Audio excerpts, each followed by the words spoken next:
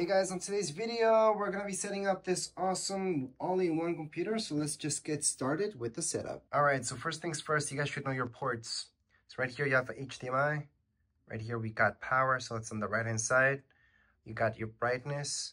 And now let's take a look at the other side. All right, the other side, we've got our USB, USB-C, and our volume keys. You guys should know that on top of your computer, you have this, and that's to physically block your camera. So you do have a camera right there in the front. You can physically block it just by moving this like so, and then you can unblock it by doing that. So it's physically blocking it. Other than that, the feet themselves will snap in as soon as you lay it down on the table.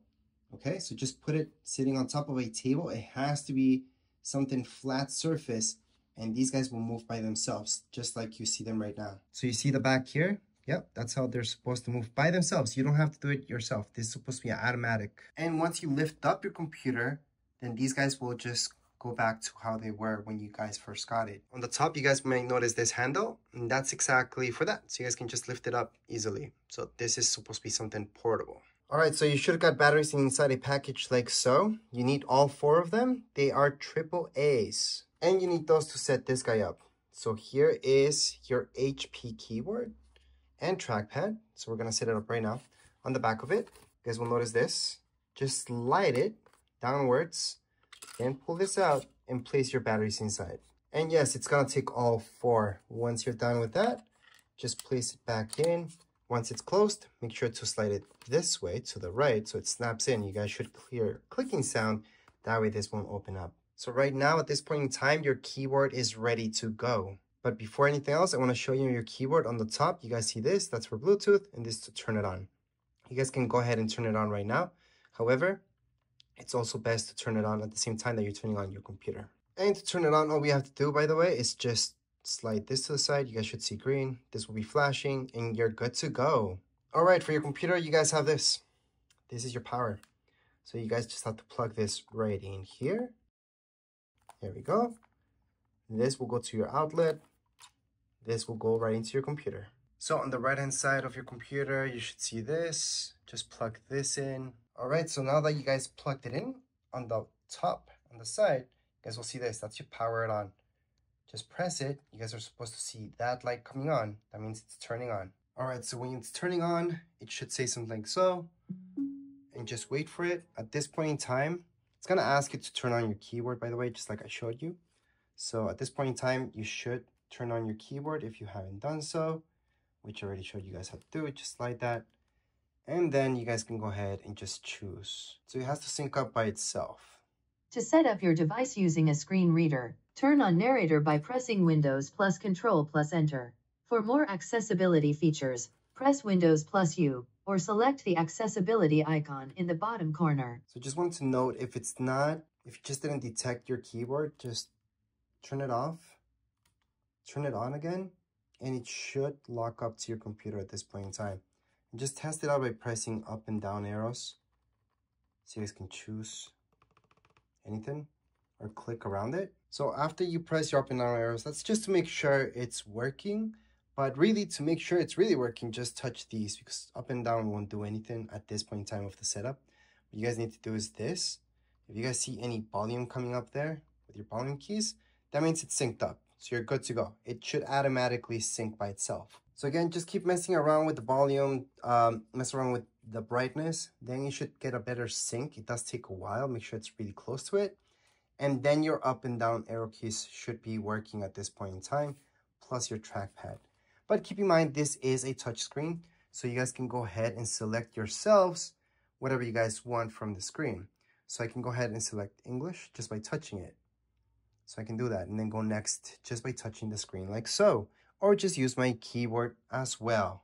At this point in time, we're just gonna choose whichever region you guys are from. So go ahead, there's a whole list. I can show you everything that's there actually just by scrolling down. You guys will see an entire list of places you guys can choose from. And if you don't see yours, it would be very rare. But technically yours should be right on the top, by the way. But it might not be, so make sure to select the right one. Then just press enter or just touch on yes. Go ahead. Right now, your keyboard, you guys want it to be US or anything else, choose whatever makes sense to you, press enter whenever you're done, and you guys can add a secondary layout. You can do that if you want, or just skip it. I'm gonna skip that. That's good if you speak a second language, it's great. So right now it should ask you to what it should connect. Right now I'm gonna just connect to the main Wi-Fi network that I have. Put in your password. For this, you do have to use your keyboard. So we're just gonna tap on connect. Then we're gonna put in our password. Once you put in your password, go into next.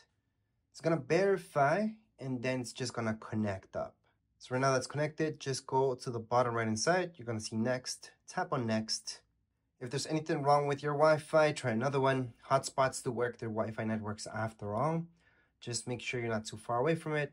Usually there are updates. I would be surprised if there's no updates, but make sure to run any updates that you guys encounter. And even after we're done the setup, I usually recommend running more updates if there are any left on the computer. So right now, just make sure your PC is on, don't disconnect it, don't move it. Don't do anything to it, especially when you're running any updates, which is at this point in time. Right now, it does say your PC will restart before you continue. So just let it be and then come back to it later on. So we're just gonna see this. You should have seen a black screen, a welcome screen. And then there we go. You guys finally got to this part where it's pretty much done with almost everything. Just tap on accept so we can keep going, and you have no choice but to accept it. You guys can name your device, so just choose whichever name you like. It doesn't really matter. So I'm just gonna choose tech and design. Well, just tech design, I guess. Next. Don't worry if your computer's restarting. It's supposed to do that. Just let it do its thing. All right, so from here, you guys can go ahead and sign in. So on the bottom right hand side, just tap on sign in. And here we go. Just use your email. So put in your email. If you don't have one, you guys can create one. There's that option to create one. You guys can look at signing options as well. So let me just show you those signing options that you guys have. There's face, fingerprint, PIN, or secure key. That's also a thing. If you guys forgot your username, that's a different problem. We're just gonna go back, but yeah, you guys could do that as well. Once you're done, you just put in your email. You guys can just hit next.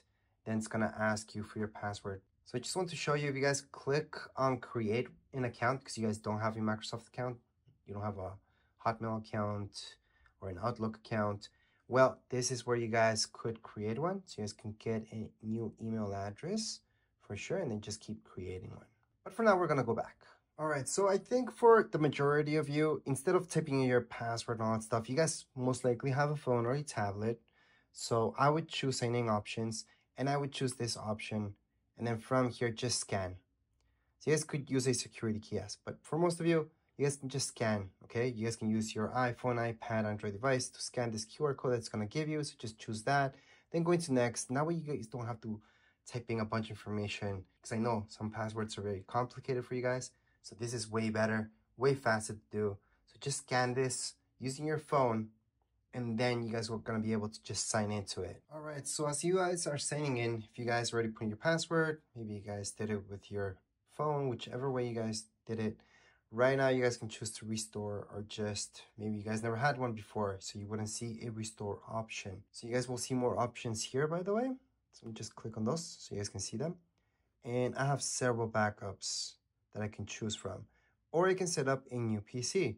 So that's down here. So we're just gonna think that you guys are brand new. So we're gonna set up as a new PC. You don't really have to restore anything if you don't want to. And we're not, we're just gonna set it up new. So we're just gonna click on setup new. And we're gonna go ahead and see this. So you want to use your face to sign in faster, more securely, you can. So you guys can set it up, or you guys can just skip that. We're gonna skip that for now. And here we go. You guys can create a pin on the bottom right hand side. You guys can choose a pin. So go ahead and put in something interesting to you guys. It could be something like 000 or something not that easy. Depends what you guys want to do. But I highly suggest making something secure for you guys. If you don't really care, just put in something really simple so you guys can just log into it really quick. So right now, Microsoft, use your app location. Okay, I would choose yes. So you guys can use maps and stuff like that. You do want that location. Find My, that's just in case this gets stolen, or, you know, you lose it, which I doubt you're gonna lose it, just make sure it's on, accept. Right here, you guys can do required only or optional. So this means it's gonna send more information to Microsoft if you guys choose include optional, or required only, it's gonna just keep the basis.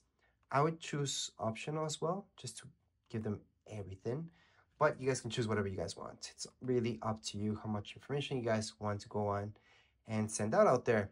Anyways, right now, you guys can also send out even more information about your typing. I'm gonna choose yes, but you don't have to. You can just choose no.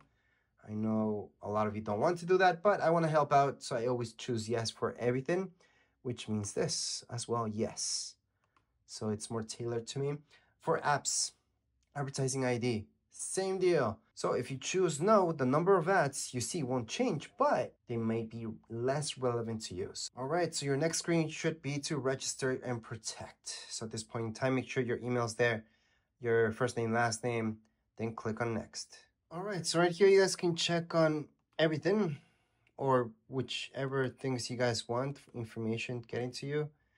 I'm gonna click on everything, go into next, and then we are almost done with the setup, believe it or not. All right, so this part's all about customizing your experience. So for most of you, you will choose entertainment. Not many of you development, some of you school, others business, or even family.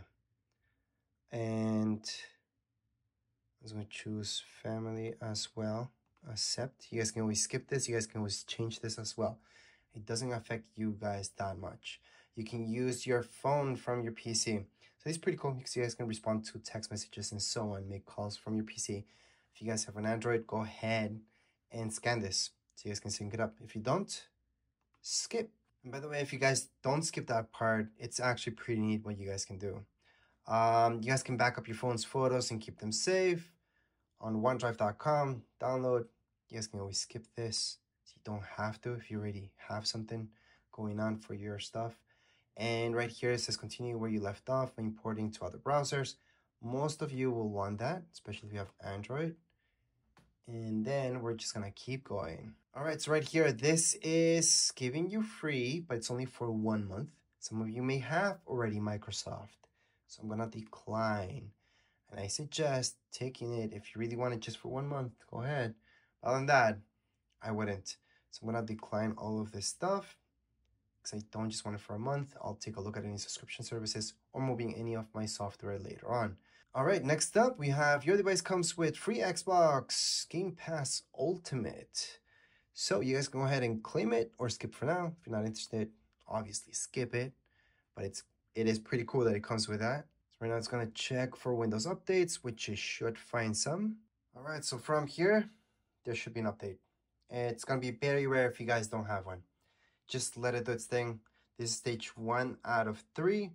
Yes, it's gonna restart. Don't unplug your PC. Let it do its thing. Then we'll come back to it afterwards. But don't touch none of this until it's all done. You guys will see the next screen later on. Right now it's only 12%. Wait for it to be all done. All right, so once the update is done, you guys should have seen a screen just maybe asking you for your PIN, just maybe. Depends if you guys kept it on or not, or were there the whole time. Most likely you weren't. So you just have to put in your PIN again, and then you would see this screen right here. All we have to do is just wait. And yes, finally, we're almost done with the whole setup. All right, so we are officially all done. You guys can get to use your computer right now. So right here on this shot, you guys will see all the apps that you guys get. But anyways, as far as this video goes, we are officially all done. If you guys have any comments, questions, you guys can write down here in the comments area. Don't forget to subscribe and like. Thank you.